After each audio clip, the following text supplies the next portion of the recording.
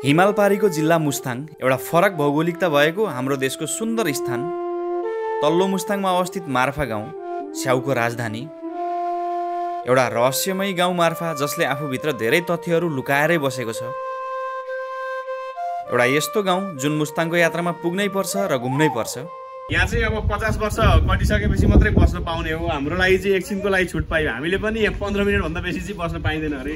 ठाडो भिरमा अचम्म गरी अडिएको प्रा गुम्बा, भिर गुम्बा जुन हेर्दा जति अनौठो छ त्यति नै अनौठो मान्यता छ यहाँ। पर्सियो भने चाहिँ फेरि सातो जान्छ र त्यो गएको सातो फर्केर आउँदैन भन्ने विश्वास छ। मार्फा छेउमै रहेको माम्ती गुफा, अनौठो विश्वास राखिन्छ यस गुफामा पनि।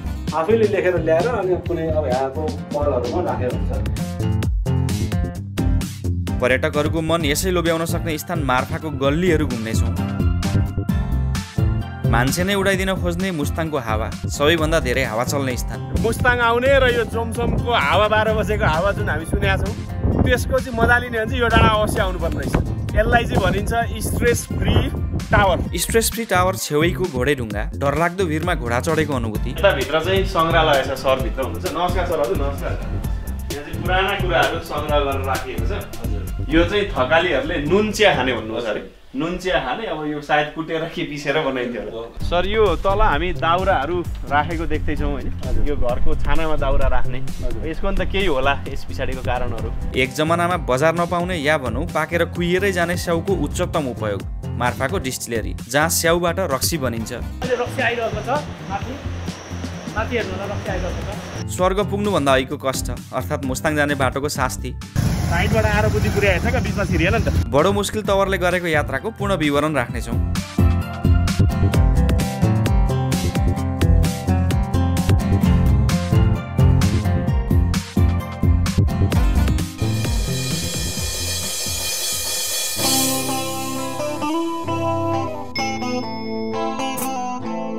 फेवाताल र माछापुच्छ्रेको सामिप्यतामा रहेको पोखरा नेपालको सुन्दर पर्यटकीय नगरी।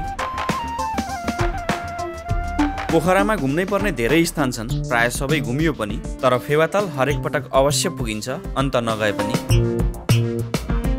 वास्तवमै सुन्दर छ फेवाताल।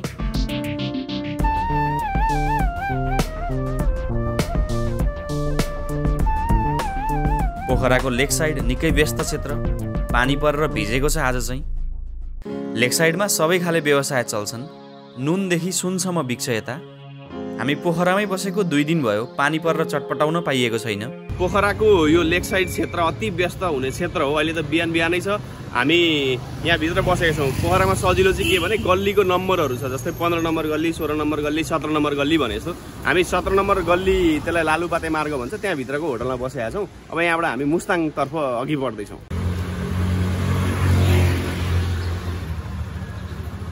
मनिला होटलमै बसेको 2 दिन भयो, आज चाहिँ पानी परेको छैन, सायद लागिन्छ मुस्ताङतर्फ।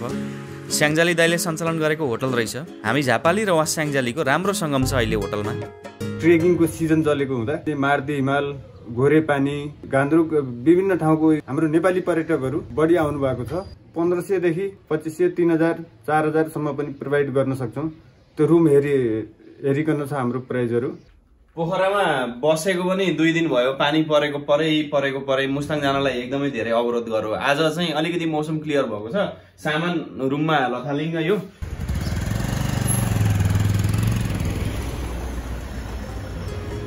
पोखराको 0 किलोमिटरबाट लागियो बागलुङ हाइवेतर्फ। यो हाइवेको यात्रा मालडुङ्गासम्म हुनेछ। निकै गुणस्तरीय तवरले बनिसकेको रहेछ बागलुङ हाइवे, सजिलो छ यात्रा। उत्तरतर्फ मौसम त्यति राम्रो देखिँदैन, सायद पानीले भेट्ला बाटोमै। यो वर्ष कार्तिकसम्मै पानी परिरहेको छ, हिउँदमा पनि बर्खा झैँ लाग्ने। यहाँ 9 डाँडाबाट ठ्याक्कै पामेबाट सिधै फेवाताल, त्यहाँबाट उताको ड्याम साइड, लेक साइड अनि सिधा पारीको इन्टरनेसनल एयरपोर्ट पनि ठ्याक्कै देखिन्छ। हेर्नु तल यहाँबाट।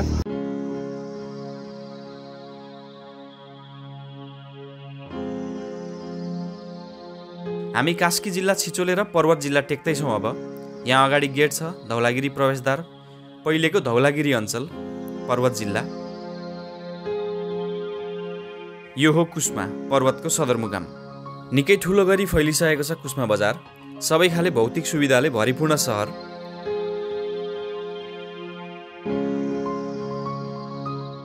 सडकको अवस्थामा अहिलेसम्म कुनै गुनासो छैन, कालोपत्री नै छ सबै। हामी अहिले मालढुङ्गा भन्ने स्थानमा आइपुग्यौँ। यो मालढुङ्गाबाट चाहिँ दुईटा बाटो छुटिन्छ।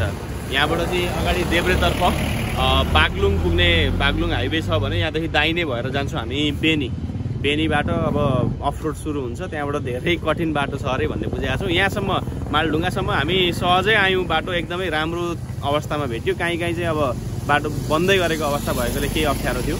लगभग पोखराबाट 65-70 किलोमिटर अगाडि आउँदासम्म अहिलेसम्म बाटोको अवस्था सहजै छ। मालढुङ्गाबाट बेनीतर्फ बढियो। सडक कच्ची छ, कतै कतै कालोपत्रेको अवशेष भने भेटिन्छ। यहाँ माथि उचाइबाट झोलिङ्गे पुल गएको छ। वारी बेनी पर्वतमा पर्ने यो जलजला 3 पर्दो रहेछ। पुल तरेपछि चाहिँ फेरि पारी बेनी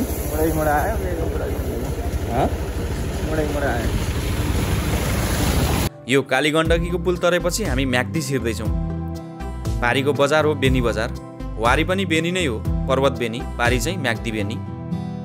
यो हो बेनी बजार। म्याग्दीको सदरमुकाम निकै ठुलो गरी फैलिएको छ बजार। मूल सडकबाट नदेखिए पनि भित्रतर्फ ठुलो छ बेनी बजार। मुस्ताङको यात्राको पहिलो अध्याय यहाँ टुङ्गिन्छ। अब अर्को अध्याय अलिक कष्टप्रद होला सायद।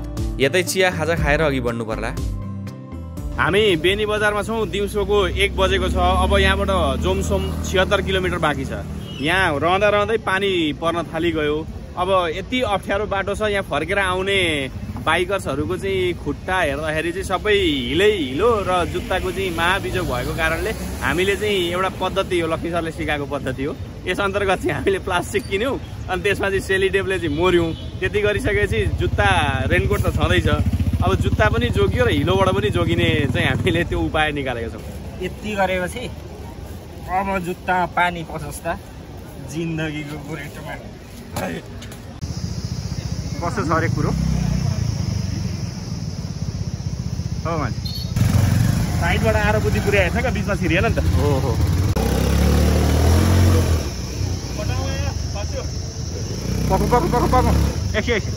बाटोको अवस्था यस्तै छ।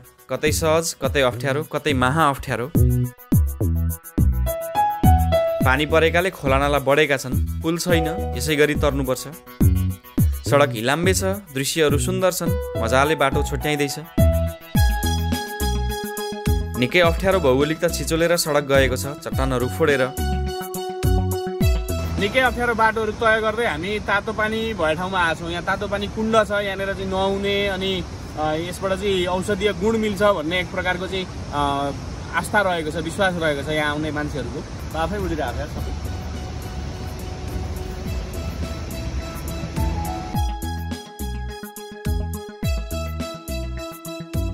तातो पानीबाट अझ अघि बढेर हामी रूपसे झरना छेउ आइपुग्यौँ। यो क्षेत्र नै रहेछ सबैभन्दा बढी अप्ठ्यारो बाटो भएको। एउटा गाडी मात्र अट्न सक्ने सडक भएकाले एकातर्फी यातायात चल्छ, अर्कोतर्फले पर्खिनुपर्छ निकै बेर। रूपसेको झरना म्याग्दी जिल्लाको एक प्रसिद्ध झरना रूपसे 75 मिटर उचाइबाट झर्ने निकै सुन्दर छ।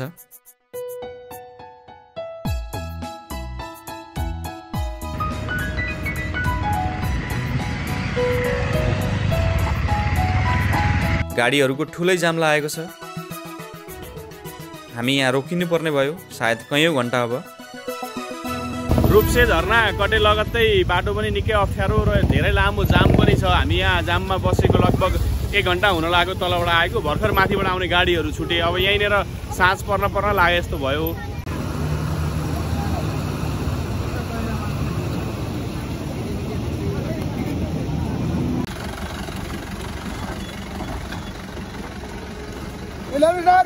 किन डराइरहेको छ?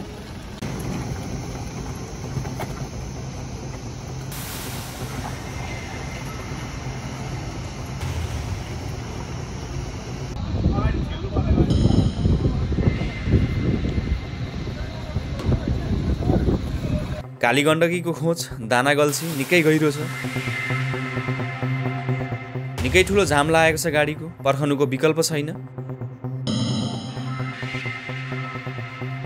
हामी घाँसा भन्ने ठाउँमा आइपुग्यो। बडो मुस्किलले, धेरै समस्या बाटोको कारणले। घाँसा भनेको चाहिँ यो म्याग्दी र मुस्ताङको सीमामा पर्ने स्थान हो। यहाँनिर अब खोप कार्डहरू अथवा PCR टेस्ट गरेको रिपोर्टहरू मागिन्छ। यहाँ क्रस गरेपछि हामी मुस्ताङ जिल्ला पर्छौँ। अब चाहिँ लगभग बाटो चाहिँ सहजै आउला जस्तो छ बुझ्दाखेरि चाहिँ हेरौँ के कस्तो छ। निकै गलियो आज, धेरै थकान भयो। बिहान 9 बजेतिर पोखराबाट हिँडेको, यहाँ आइपुग्दाखेरि 5 बजेको अवस्था छ। घाँसा कटे पश्चात सडक सहज, लेते बाटो त कालो पत्रै नै गरिएको रहेछ। मौसम पनि सफा, यता पानी नै पर्दैन। मार्फा पुग्दा साँझै परिसक्यो, ढिलो भयो आउन। हामी मार्फा प्यालेसमा बस्दैछौँ आज। यतै खाना खाइयो र मार्फाको गल्लीहरू एकछिन घुमियो पनि राति नै।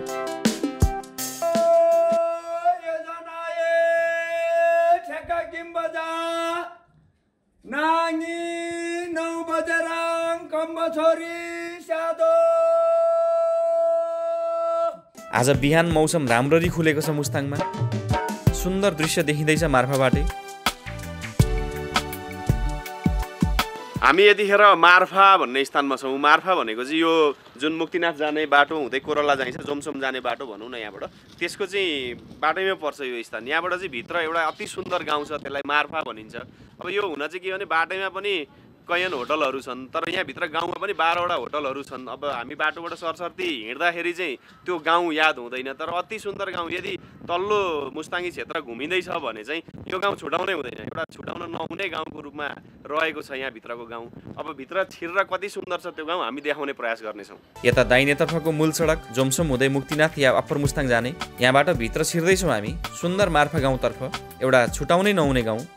प्राय ढुङ्गा र माटोको मिश्रणयुक्त घरहरू भएको मार्फा मुस्ताङको एउटा पुरानै गाउँ हो।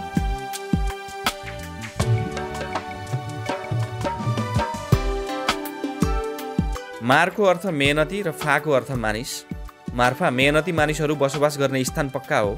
प्राय थकालीहरूको बसोबास रहेको मार्फामा पुरानो सभ्यता र परम्परा निहाल्न सकिन्छ। मार्फाको मुख्य आकर्षण यहाँ बनेका पुराना घरहरू नै हुन्। प्राय माटोले बनेको, ढुङ्गा माटोले बनेका घरहरू निकै पुराना हुन् तर बलियो पनि।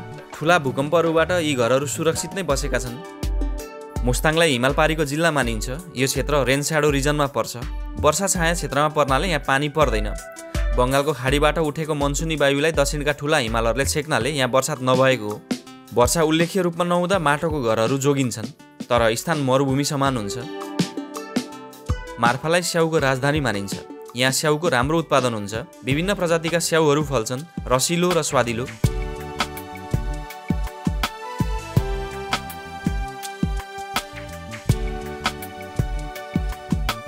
मार्फा गाउँकै नामबाट मार्फा ब्रान्डका विभिन्न पेय पदार्थ बनिन्छ, जुस र अल्कोहल। मार्फाको रक्सी र जुस निकै रुचाइन्छ र प्रख्यात पनि छ।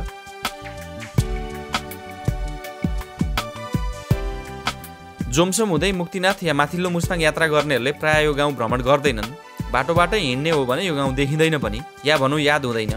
तर यो गाउँ एकपटक पुग्नै पर्ने ठाउँ हो। गाउँभित्रै धेरैवटा होटलहरू सञ्चालित छन्।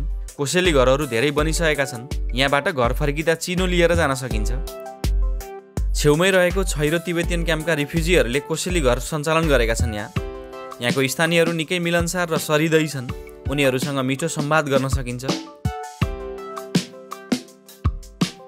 यहाँ प्रागुम्बा या भिरगुम्बा छ। छेउमै माम्ती गुफा छ। स्याउको सुन्दर बगैँचा छ। सफा गाउँ र सुन्दर गल्लीहरू छन्। एक दिन यहाँ बसेर सतै रूपमा मजाले घुम्न सकिन्छ। मार्फा गाउँ एउटा सफा र स्वच्छ गाउँ हो, एउटा प्रदूषण रहित गाउँ। एउटा साँगुरो बाटो भएर मार्फा छिर्न सकिन्छ। बीचमा सुन्दर कलाकृतिहरू भेटिन्छन्। छेउमै छन् स्याउको बगैँचा, लटरम्म फल्छन् रातो रातो स्याउ। दुवैतर्फ पुराना घरहरू, बीचबाट जान्छ सानो गल्ली। मोटरसाइकल जान सक्ने, ठुला गाडी छिर्दैनन्।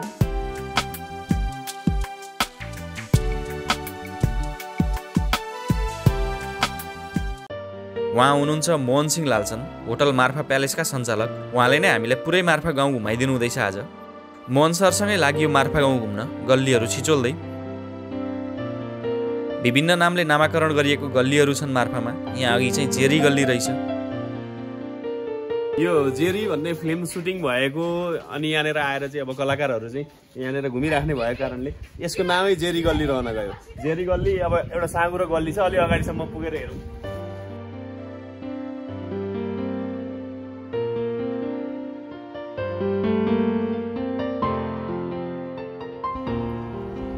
घाम ताप्नु भएको हजुरहरू?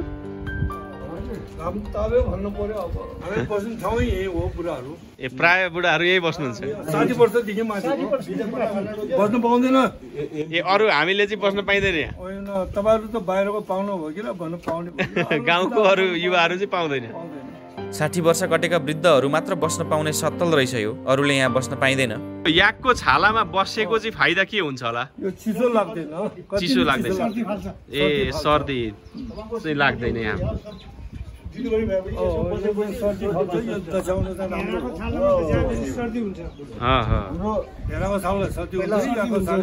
याकको छालामा चाहिँ सर्दी लाग्दैन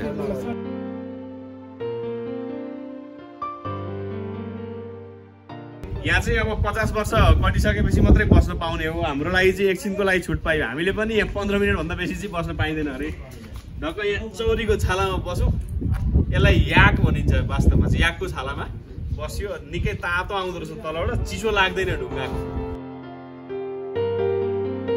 मार्फा गाउँको बिचबाटै यहाँबाट अगाडि हामी जाने एउटा बाटो देख्छौँ यो चाहिँ धौलागिरी बेस क्याम्प जाने बाटो यो धौलागिरी बेस क्याम्प जाने मुख्य बाटो नै पैदल मार्ग नै यही हो यहाँबाट अब कयौँ दिन हिँडेर चाहिँ धौलागिरी पुग्न सकिन्छ योभन्दा पारीको जिल्ला जुन डोल्पा छ त्यहाँबाट आउनको लागि पनि यो बाटो प्रयोग गरेर पर्यटकहरू आउने गर्छन् भन्ने बुझेका छौँ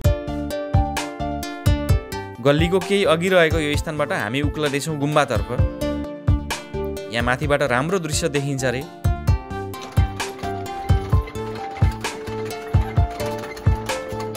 सिडीमाथि उक्लिएपछि मार्फा गाउँको पुरै दृश्य देखिने रहेछ प्राय घरहरूको छानामा दाउरा राखिएको प्राय सबै घरहरू उस्तै देखिने छाना माटोले नै बनेको छ माथि सबै घरमा दाउरा छँदैछन् हामी गुम्बाको छेउमा छौँ गाउँभन्दा केही माथि हावा बेजोडले चलेको छ आज हाम्रो आवाज चाहिँ हावाले भ्यार भ्यार बनाउला सायद मिलाएर सुनिदिनु होला गुम्बाभित्र निकै सुन्दर दृश्य छ मुस्ताङ जिल्ला आउँदा चाहिँ यहाँ पस्थ्यो कि त्यही भएर राजा रानीबाट चाहिँ अटुट राख्ने माथि ढुङ्गा रङ्ग्याएको एउटा धार्मिक स्थल छ निकै पृथक देखिने तल घरहरूमा राखिएको दाउराहरूले कौतूहलता बढायो सोधिहालौँ मोहन सरलाई दाउराको विषयमा सर यो तल हामी दाउराहरू राखेको देख्दैछौँ होइन यो घरको छानामा दाउरा राख्ने यसको अन्त केही होला यस पछाडिको कारणहरू कारण छ यसको पहिलो कारण त यहाँको छानाहरू सबै चाहिँ माटोको हुन्छ अनि पहिलो कारण चाहिँ माटो नबगोस् भनेर अनि दाउरा राखिन्छ दोस्रो कारण चाहिँ कस्तो भने हामीले बिसौन सुकाउँछ कि अनि हावा लाग्ने ठाउँ भएकोले त्यो बिसौनहरू नउराओस् भन्ने किसिमले त्यसको लागि तेस्रो कारण चाहिँ यहाँ चराहरू भँगेराहरूको गुड बस्छ कि त्यहाँ भँगेराहरूले जति धेरै भँगेराको गुड बस्यो घरमा लक्षण आउँछ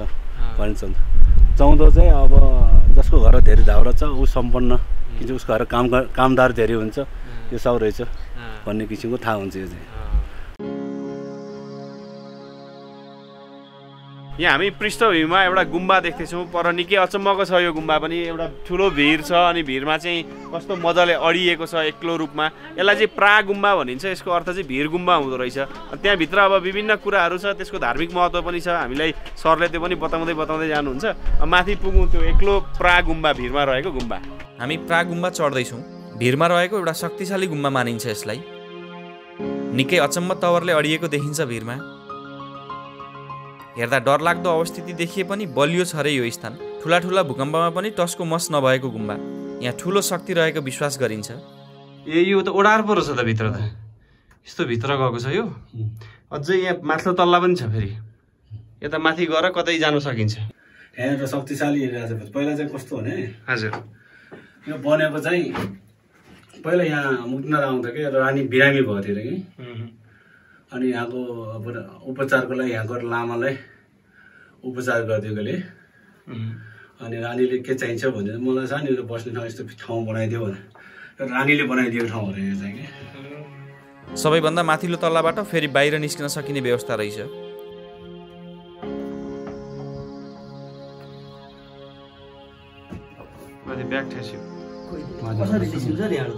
खुट्टा पहिला पसाल्नुहोस् मार्फा गाउँभन्दा केही उचाइमा रहेको प्रा गुम्बाभित्र हामी छौँ अब यहाँभित्र चाहिँ एउटा मूर्ति छ मूर्ति चाहिँ विशेष यसको धार्मिक महत्त्व छ यसलाई चाहिँ यसै खोल्न पनि मिल्दैन विशेष औजारले खोल्नुपर्ने हुन्छ र मुख्य कुरा चाहिँ त्यो मूर्ति देख्ने बित्तिकै तर्सिनु यदि मूर्ति देख्दा तर्सियो भने चाहिँ फेरि सातो जान्छ र त्यो गएको सातो फर्केर आउँदैन भन्ने विश्वास छ अब सरले मोहन सर यसलाई कसरी चाहिँ मूर्ति हेर्ने र हामी कसरी नतर्सिने भन्ने कुरा पनि सावधानी हुनु पर्यो होइन। सबैभन्दा दायाँतर्फ भित्र रहेको छ त्यो विशेष मूर्ति, भित्र अन्य मूर्तिहरू पनि देखिन्छन्। हामी मार्फा गाउँ मजाले घुम्दैछौँ, निकै रमाइलो अनुभूति भइरहेछ आज एउटा फरक र नौलो स्थान घुम्न पाउँदा। हामी अहिले यो मार्फा क्षेत्रकै मान्ती गुफा भन्ने स्थानमा आएको छौँ। यहाँ माथि गुफा देख्दैछौँ हामी, यो एकदमै ऐतिहासिक गुफा पनि हो। यो चाहिँ बाटोको छेउैमा पर्छ। मार्फा गाउँबाट त हिँडेर 8-10 मिनटमै यहाँसम्म आइपुग्न सकिन्छ भने बाइक पनि आइपुग्न सक्छ। बाटोबाट चाहिँ हामीले सोधेर मान्ती गुफा कता हो भनेर चाहिँ हेर्न सक्छौँ। एकदमै ऐतिहासिक गुफा छ। यो सम्बन्धी थप हामी जानकारी हाम्रो मोहन सरबाट लिने नै छौँ। गुरु रिम्पोचेले साधना गरेको एउटा शक्तिशाली गुफा रहेछ मान्ती गुफा। उचाइमा माटोको ढिस्को भित्र छ गुफा। यसको अवस्थिति निकै अचम्म लाग्दैछ। गुफाभित्र आफ्नो मनोकांक्षा राखे पुरा हुने विश्वास रहेछ।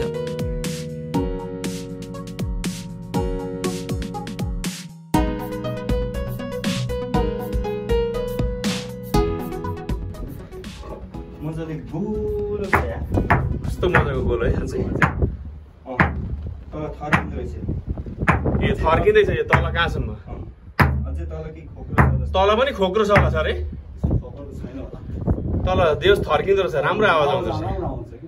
अब गुरु रुम्पोचे यहाँ बास बसेको भन्ने छ पहिला चाहिँ। ए त्यही भएर अब कसैले चाहिँ आफ्नो मनोकांक्षाहरू केही लेखेर यहाँ लेखेर ढुङ्गामा कसैले लेखेर यहाँ चाहिँ कुनातिर यसो राख्न सक्नुहुन्छ। प्राय सबैहरूले चाहिँ यो मनोकांक्षा चाहिँ लेखेर राखेको शिलाहरू भन्नु। ढुङ्गामा मैले मेरो मनोकांक्षा चाहिँ लेखेर होइन त्यत्तिकै सम्झेर यहाँ राखेर जाँदैछु। के हुँदो रहेछ है त? यहाँ राख्छु ल म। हामी फर्किएर मार्फा गाउँ आयौँ। रातो गरी पाएका स्याउका बगैँचाहरू हेर्दै। चिसो मौसम, मार्फाको गाउँबीचका गल्लीहरूमा समय बिताउन निकै मजा आउने।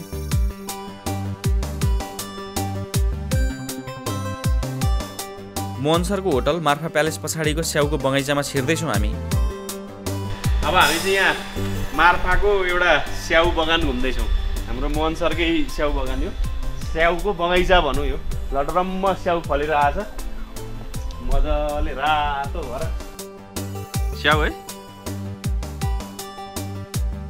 मार्फाको मुख्य यहाँको विशेषता भनेकै स्याउबारी हो। अब यहाँ चाहिँ आइसकेपछि स्याउबारी चाहिँ छिर्न नबिर्सिनु होला। यही हामी बसेको होटल पछाडिको राम्रो बगैँचा अनि लटरम्म फलेका स्याउहरू। अब यो स्याउ चाहिँ देख्दैखेरि पनि एक प्रकारको बेग्लै हर्ष लाग्ने। अब हामी आएको बेलामा चाहिँ ठ्याक्कै फेरि स्याउ पाकेको छ। रातो गरी पाकेको ठुल्ठुलो स्याउहरू देख्न सकिन्छ यहाँनिर। स्याउको राजधानी मार्फाका रसिलो र मिठो स्याउ प्रख्यात छ नेपालभरि। यो स्याउ टिप्ने तरिका चाहिँ एउटा यस्तो यो झार्ने हुँदो रहेछ। यो चाहिँ अब व्यावसायिक रूपमा टिप्दाखेरि चाहिँ धेरै मात्रामा मलाई यो स्याउ मन पर्यो। यदि ठुलो स्याउ छ यसलाई च्याप्प पक्रियो तान्ने सर यसलाई च्याप्प दुईटा धर यार। ठिकै छ। यो स्याउ हो वास्तविक मुस्ताङको मार्फा स्याउ। कति रसिलो हो आम्माम। यस्तो स्याउ हाम्रो पुग्दैन। साँच्चै स्वादिलो र रसिलो रहेछन् मार्फाका स्याउहरू।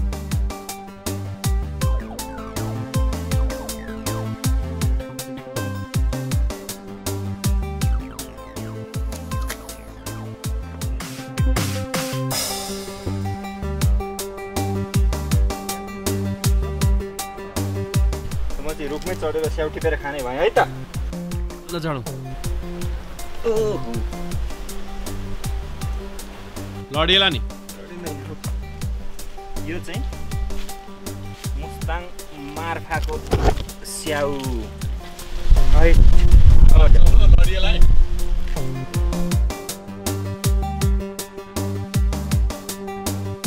तर यो चाहिँ के को वृक्ष यस्तो ठुलो? यो चाहिँ के को? ओखरको बोल्नु। ओखर पनि फल्छ है मार्फामा? ओखर फल्छ। यो मार्फाको ओखर।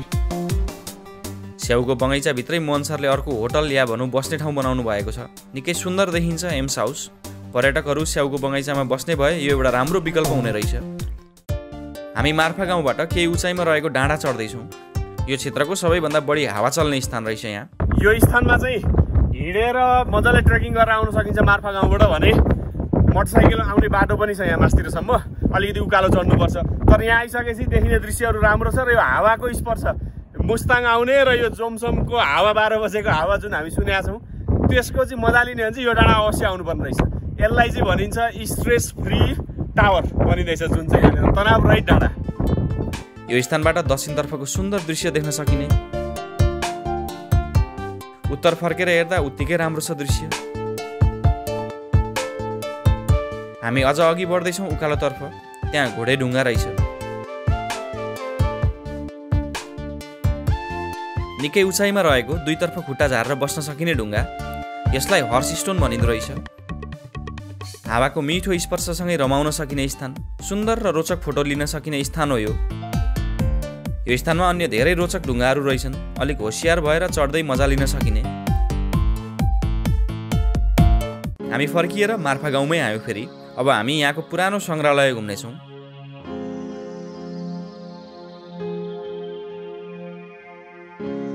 मोहन सरको होटल मार्फा प्यालेसभित्रै पुराना कुराहरू सङ्ग्रहित छन्, निकै रोचक वस्तुहरू। मार्फा प्यालेस आफैमा एउटा होटल सँगसँगै सङ्ग्रहालय पनि छ। अब यहाँ चाहिँ हाम्रो मोहन सरले धेरै कुराहरू, पुराना महत्त्वका कुराहरू चाहिँ सङ्ग्रह गरेर राख्नु भएको छ। एउटा सानो सङ्ग्रहालय जसरी उहाँले कोठाको रूप पनि दिनुभएको छ। अब यो चाहिँ एकताल हामीले बुझ्नै पर्छ यहाँको पुरानो चलन चल्तीका कुराहरू चाहिँ, अब यसको महत्त्व के हो अनि यो कसरी प्रयोग गरिन्थ्यो भन्ने विषयमा चाहिँ हामी सरसँग जानकारी पनि लिनेछौँ। यताभित्र चाहिँ सङ्ग्रहालय छ, सरभित्र हुनुहुन्छ। नमस्कार सर। हजुर नमस्कार। यहाँ चाहिँ पुराना कुराहरू सङ्ग्रह गरेर राखिएको छ। हजुर मजाले यो पुराना थालबटुकाहरू होइन सर, यो बर्तनहरू, अब यो के हुन् के हुन्? यो पुरानो चाहिँ हाम्रो पहिला चाहिँ प्लास्टिकहरू ग्लासहरू युज नहुने बेलामा युज गर्ने चिजहरू, यो अब मेटल र वुड मात्र हुने प्रायः जस्तो। यहाँ चाहिँ हाम्रो आमाहरू बस्छ, थकाली कल्चर अनुसार चाहिँ आमा यता बसेर आमाले युज गर्ने चिजहरू यता हुन्छ, बुवा यता बस्नुहुन्छ, बुवाले युज गर्ने चिजहरू यता हुन्छ, अनि छोराछोरीहरू अगाडि बस्छ। अहिले अलिक मोडर्न हो क्या, पहिला चाहिँ छोराछोरी अगाडि बस्छ, बा आमा यसरी बस्ने चलन थियो। यो युज गर्ने चिजहरू त्यसलाई ड्रिल मेसिन भन्नु, अब पहिला काठले पाल पार्ने चिजहरू हो। यो धनुबानको लागि यो घोडाको हो। यस्तै यहाँ बा आमाले लगाएको लुगाहरू, त्यो घुइत्रो, यो पुरानो चिजहरू कलेक्सन गरेर राखेको। यो घुइत्रो चाहिँ धेरै सुनेको, घुइत्रो हानेखेरि हान्छु भन्ने नेपाली एउटा भनाइ पनि छ होइन? यस्तो हुँदो रहेछ घुइत्रो चाहिँ। यो चाहिँ सायद यहाँ ढुङ्गा राखेर घुमाएर हान्ने होला सर। निकै धेरै सङ्ख्यामा छन् पुराना उपभोग्य वस्तुहरू, त्यसमध्येका विशेष कुराहरू हेरेर जानकारी लिनेछौँ हामी। तेलहरू थिएन यहाँ चाहिँ, तेलहरू नहुने बेलामा चाहिँ चिल्लो पठाइ युज गर्नलाई यो भित्र बोसो छ। ए हजुर। यो बोसो चाहिँ याकको बोसो हो। बोसोलाई नुन हालेर मिचेर त्यसलाई अनि त्यो याककै भुँडीमा पोको पारेको चाहिँ। अनि यो अब चिल्लोको बारेमा केही चिज पकाउनु पऱ्यो भने यो काटेर सानो हाल्ने गरिदिन्छ। पहिला चाहिँ चिल्लो चिजै नपाउने बेला, तेलहरू नहुने बेलामा। अनि 1 वर्षसम्म पुऱ्याउँदो रहेछ उनीहरूले पहिला चाहिँ यसरी। यो पुरानो घिउको भाँडा, अहिले पनि यहाँ घिउ देखिएको छ। यो 100 वर्ष पुरानो घिउ पुरानो हो, त्यतिकै राख्ने। यो थकालीहरूले नै चलाउने घिउ राख्ने बेला हामीले यो जाली आयो, प्लास्टिकको जाली आइदियो होइन, छान्ने आइदियो। पहिला यस्तो मेहनतले बनाएको रहेछ। यो यही 50-60 वर्ष पुरानो हो। यसलाई पिठो छान्दो रहेछ, मिहिन छ नि त यसको, यति मेहनतसँग बनाएको छ यो। यसमा चाहिँ सुप बनाउँछ, यो चाहिँ हड्डीहरू पकाउने माटोको भाँडा हो। यो चाहिँ थकालीहरूले नुन चिया खाने भन्नुहोस् अरे, नुन चिया खाने। अब यो सायद कुटेर के पिसेर बनाइन्थ्यो होला। नुन हाल्छ, घिउ हाल्छ, दुध हाल्छ, अनि चियापत्ती हालेर तातो हालेर अनि घोल्ने मिक्सर भनौँ न। यो चाहिँ के हो सर? यो पुरानो देखियो। यो पुरानो धेरै अब 40-50 वर्ष पुरानो त हो। यो चाहिँ हामीले पम्प भनौँ न, तेल टिनमा तेल तान्ने हो पहिला चाहिँ। टिनभित्र घुसायो, वासर छ यहाँभित्र कुनै तरिकाले। टिनकै वासर हो कि पहिला, मेटल केही चिज नपाउने बेला यसरी युज गरेको तेल तान्ने। यो पुरानो काठमा पाल पार्ने ड्रिल मेसिन, मकै अनि यो खुर्सानी राख्ने।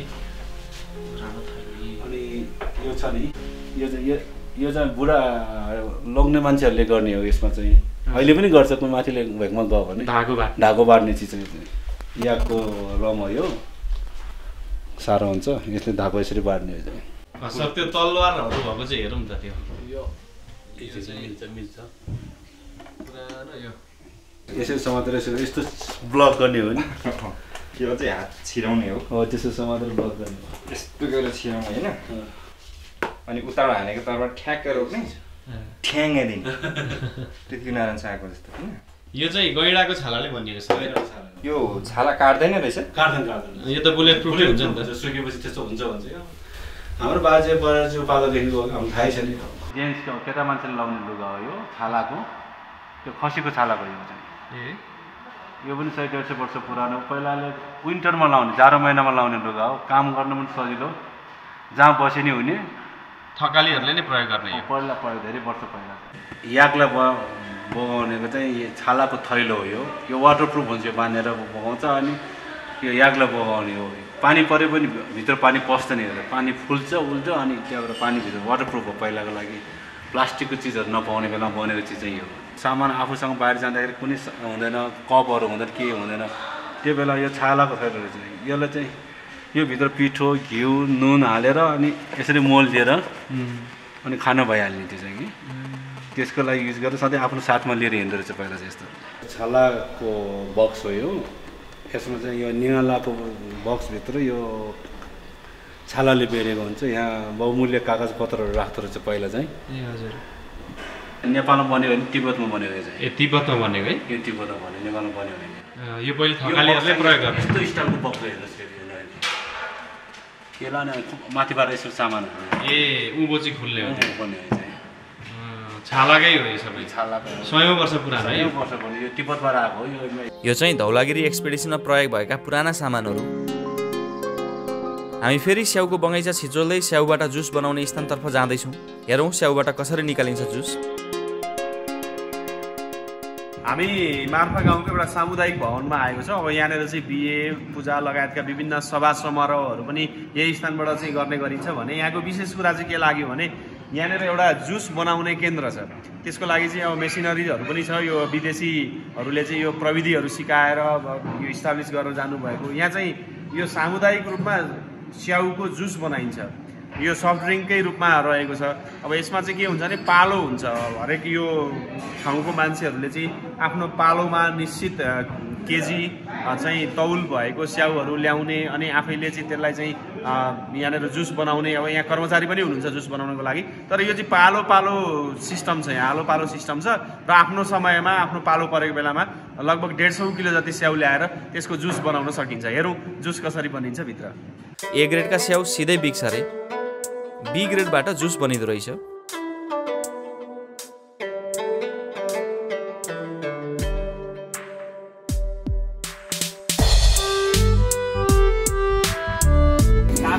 तातो हुँदो रहेछ बोतललाई पनि 90 डिग्रीमा हिट गर्नुपर्छ अरे अनि जुसलाई पनि 90 डिग्रीमा हिट गरेपछि चाहिँ लामो समयसम्म सस्टेन गर्छ यो जुस भन्ने कुरा आयो यहाँनिर मार्फाको यो जुस फ्याक्ट्रीमै आएर तातो जुस खानुको मजै बेग्लै यसको स्वाद पनि निकै राम्रो छ एकदमै ओरिजिनल यो स्याउको यसमा अरू केही नै छैन तातो चाहिँ छ यो 90 डिग्रीको हिट हुँदो रहेछ यो बोटलिङ गर्नुभन्दा अगाडि चाहिँ सुगर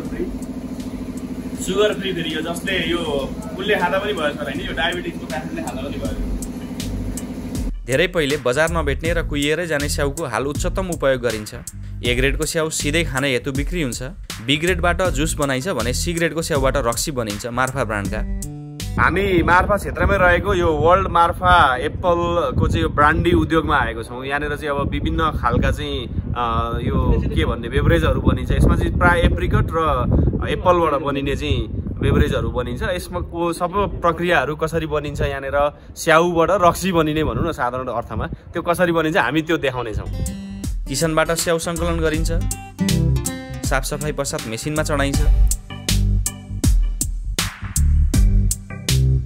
मेसिनले स्याउलाई क्रस गर्छ र पेस्ट बनाउँछ पाइपले उक्त पेस्टलाई ठुला ट्याङ्कतर्फ पठाउँछ ट्याङ्कभित्र 20औं दिन लगाएर रक्सी तयार हुन्छ उद्योगभित्र विभिन्न स्वचालित मेसिनहरू छन् सुरुवाती चरणदेखि बोटलिङसम्म मेसिनकै प्रयोग हुन्छ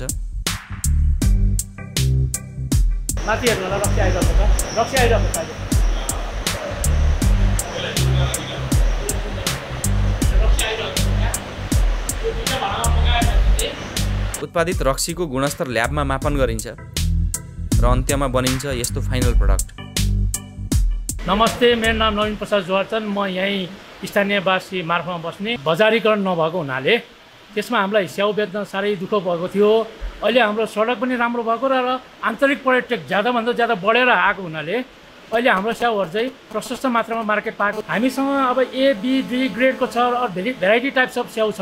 सबै त ठुलो हुँदैनन्, आकारमा कोही साना हुन्छन्, कोही ठुला हुन्छन्। ठुला ए ग्रेडको क्वालिटीहरू चाहिँ हामीले मार्केटमा लाने हामीले प्रयास गरेका छौँ। अहिले हामीले जुन यहाँ यो मैले यो डिस्टिलरी चाहिँ त्यही कन्सेप्टले साना स्याउहरू जुन बी र सी ग्रेडका स्याउहरूलाई मार्केट त्यति राम्रोसँग उपलब्ध नभएको हुनाले मैले चाहिँ अहिले चाहिँ के प्रोसेस गरेको छु भन्दाखेरि मैले चाहिँ एप्पल ब्रान्डी डिस्टिलरी खोलेको छु। त्यसमा एप्रिकट ब्रान्डी, एप्पल ब्रान्डी दुईटा टाइपको बनाइरहेको छौँ हामीले। मार्फा गाउँ एउटा पृथक र रोचक गाउँ हो। यहाँ धेरै दिन बसेर ठुलो अध्ययन गर्न सकिने प्रशस्त पक्षहरू छन्। छोटो समय बसेर सतही रूपमा भ्रमण गर्ने हो भने पनि यो स्थान उपयुक्त छ। ढुक्कसँग मार्फामा बसेर पुरानो थकाली गाउँको भ्रमण गर्न सकिन्छ। मुस्ताङ आउँदा एकपटक चाहिँ यो गाउँ छिर्नै पर्छ। पर्यटकहरू चाहिँ जति मुस्ताङ आउनुहुन्छ, मुक्तिनाथ आउनुहुन्छ, मार्फा गाउँलाई नछुटाइदिनुहोस्। यो गाउँ एकदम घुम्न लायकको गाउँ छ। यहाँको संस्कृति, यहाँको कल्चर सबै बुझ्नु, धर्महरू, मन्दिरहरू, यहाँ घुम्ने ठाउँहरू धेरै छ। तपाईँहरू ठाउँ नछुटाइदिनुहोस्। होटल पनि यो गाउँभित्र नै 12वटा होटल छ। तपाईँहरू आफ्नो चोइसमा अनुसार बस्नुहोस्। तपाईँहरू यो ठाउँमा चाहिँ यो भित्र गाउँभित्र पऱ्यो होटल छैन होला भनेर नसोच्नुहोस्। 12वटा होटल छ। सुविधा सम्पन्न होटलहरू छ। यहाँ होमस्टे पनि छ। यो गाउँभित्र आइदिनुहोस् तपाईँहरू। उत्तरबाट यदि हामी मुक्तिनाथ दर्शन गरेर जोमसोम हुँदै फर्किँदैछौँ भने पोखरा झर्ने बेलामा चाहिँ दायाँतर्फ पर्ने गेट मार्फा गाउँ छिर्ने। जब यो मार्फा गाउँ छिरिसकेपछि चाहिँ भित्र यहाँ बस्ने होटलहरू छन् लगभग 12वटाको सङ्ख्यामा। अनि त्यस्तै गरी यहाँको लोकल कुराहरू चाहिँ जुन मुस्ताङबाट तपाईँ कोसेली लिएर जानुहुँदैछ भने त्यो चिनोहरू चाहिँ यहाँ भित्रबाट लिएर जान सकिन्छ। साथसाथै अब मार्फा ब्रान्डका विभिन्न चाहिँ उत्पादनहरू यहाँ भेट्न सकिन्छ। त्यसलाई चाहिँ हामीले लिएर चाहिँ झोलामा कोसेली स्वरूप चाहिँ आफ्नो गाउँ फर्किन सक्छौँ। एकपल्ट चाहिँ यो गाउँ छिरेर हेरिदिनु होला यदि मुस्ताङ क्षेत्रको भ्रमण गर्नुहुँदैछ भने, किनभने बाटो हिँड्दाखेरि याद हुँदैन र यो छुटिदिन्छ। यदि मुस्ताङ आउँदा यो गाउँ छुट्यो भने चाहिँ फेरि आउनुपर्ने हुन्छ। अर्थात् एउटा मुख्य कुरा नै छुट्न जान्छ मेरो विचारमा चाहिँ। दर्शकबिन मुस्ताङको भ्रमण सकिएको छैन। हामी अझ रोचक र सुन्दर स्थानहरू पुग्नेछौँ। अप्पर मुस्ताङ हुँदै चाइना बोर्डरसम्मको भिडियो क्रमशः आउने नै छ। कृपया पूर्वी ब्लू च्यानल सब्सक्राइब गरी हामीसँगै रहनुहोला। भिडियो अन्त्यसम्म हेरिदिनु भएकोमा धन्यवाद। नमस्कार।